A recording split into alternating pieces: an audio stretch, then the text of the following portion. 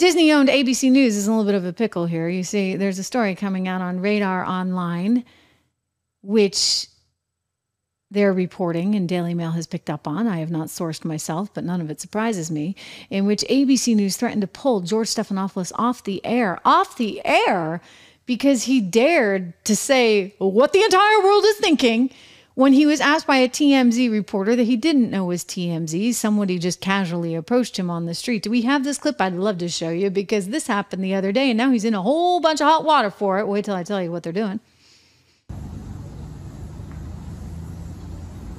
Hey, excuse me. Hey, how you doing? Good. What do you think? Do you think Biden should step down?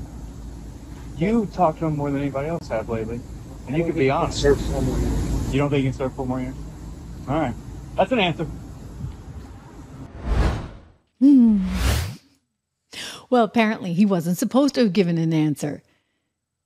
This became like a major thing at ABC News, according to Radar Online. I mean, they had to have a meeting with the president of the news division, who had to have a meeting with the head of PR, who I'm sure was consulting somebody at Disney, right? Disney, which owns ABC, but can't wait to unload the company. I'm telling you, Bob Iger is just dying to get rid of that thing.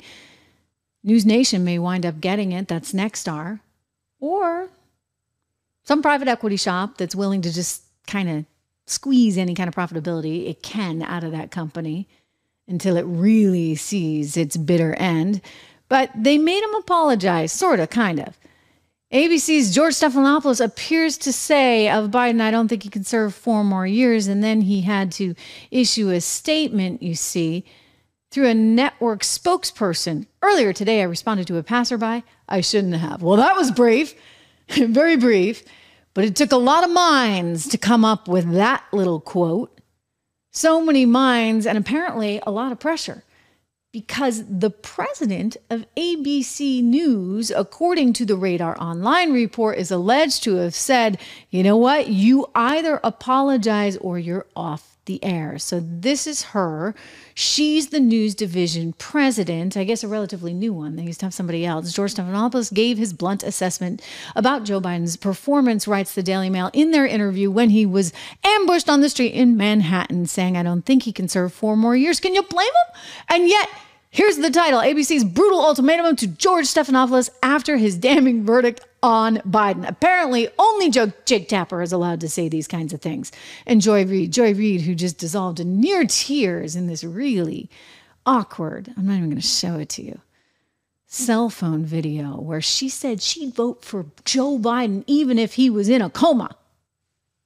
Whoa, lady. Do we have another picture of the news director? This is the woman who's running ABC News.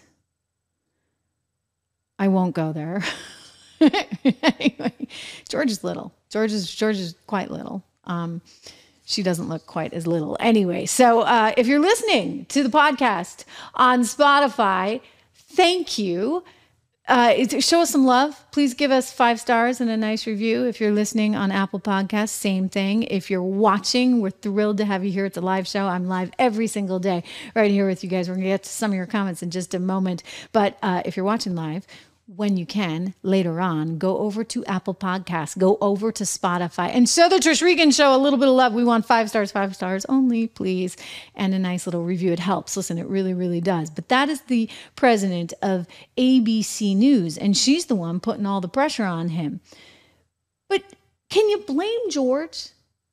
I don't think we should blame George. I mean, I think George is just trying to be a good guy. A fan stops and says, hey, so what do you really think? He's like, yeah, I don't think he can serve 4 more years. But do you think he can serve 4 more years after this? Remember this in the interview? And if you stay in and Trump is elected and everything you're warning about comes to pass, how will you feel in January? I feel as long as I gave it my all and I did the goodest job as I know I can do. That's what this is about. Okay, George, I'm going to hand it to you on this one. I don't hand it to you on much, but at least you spoke the truth. I don't like this idea that somehow journalists have to be behind this wall. I mean, here's the reality. Every journalist I've known has an opinion. And that opinion comes out in different ways. Even when they write their script and they try and make it perfect and really, really balanced, even just the tonality, right? The way that you express yourself, the way that you say things, the words that you choose to emphasize, that reflects your bias. And for whatever reason, ever since probably the Nixon era and Watergate in Vietnam, you have a bunch of libs running all these newsrooms. Right? I mean, that's just what has happened. Let's be honest. I've worked in so many of them. I used to work, I sat through Dan Rather, Bob Schieffer, and Katie Couric. Bob was actually pretty decent. He's from Texas and everything over at CBS. But Dan, I had a great story on how Social Security had been privatized in Chile. Effectively, everyone was given kind of like a 401k, so to speak, but it was run by the government. It was yours only. It was a really interesting system and a really interesting case study, sort of the only purebred case study out there on Social Security. I was not allowed to get this thing on the air. There was no way, no how, because Dan didn't like it, because he saw it as a threat somehow to Social Security. And don't forget, Bush was kind of pitching the idea at the time. So that didn't happen. But you know what? Bob put it on his show one of the first nights with Katie Couric. Forget about it. You know what? I could discover the cure for cancer. I wasn't going to get on, nor was any woman for that matter on that show. So look, the media is biased, okay? And she's obviously biased to the left as well.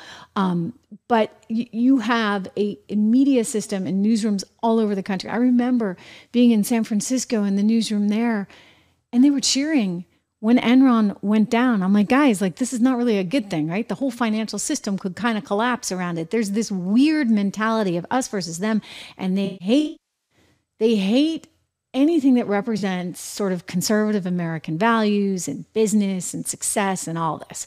So that's who the media is. And it's been exposed in a really massive way. They all have their opinions. Sometimes you hear about it, sometimes you don't.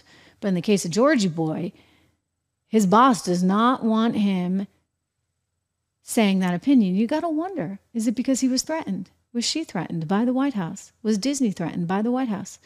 We have learned that the White House has a lot to say about everything, including even the transcriptions of things like the goodest, right? Remember? He did say the goodest. We just heard it. He said the goodest. But no, KJP and her sidekick, TJ Ducklow, some 30-some-odd-year-old little whippersnapper that he is fighting with the likes of Maureen Dowd at the New York Times, saying you can't say that because ABC News corrected the transcript. Think about it. ABC News corrected the transcript. Can we see the lady again? Because you know who it went to? All the way to this one. Oh, do we have the woman? This is, this one. She corrected the transcript because she's getting like a ton of bricks put on her by the White House. So they most likely, and again, knowing what I know about newsrooms and how this stuff goes down, most likely she got a phone call from the White House and people were really upset. And then it got escalated into this major thing. And the next thing you know, she's threatening to fire or take off the air George Stephanopoulos unless he issues some kind of apology. They pull in the head of PR, and the next thing you know, he said what he said. Funny. I'll tell you, that's the problem with networks. At least cable, even if they've got the likes of David Axelrod and Obama and David Plouffe and the Rhodes guy in their ear, at least they tell you what they're thinking most of the time.